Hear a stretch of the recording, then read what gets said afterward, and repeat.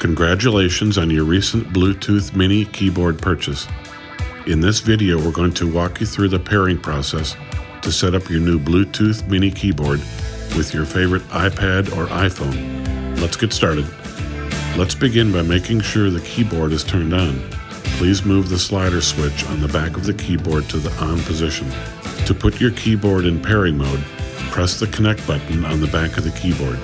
We recommend that you put the keyboard in pairing mode prior to having your system search for Bluetooth devices. The LED pairing light on the keyboard status bar will blink alternating green and red lights when the keyboard is in pairing mode.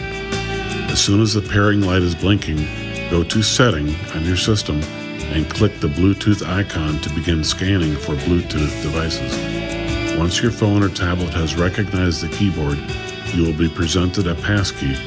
Enter the passkey on your Goldtouch Bluetooth keyboard and press Enter. This successfully completes the pairing process. Please allow time for your system to automatically install the proper drivers for your new keyboard.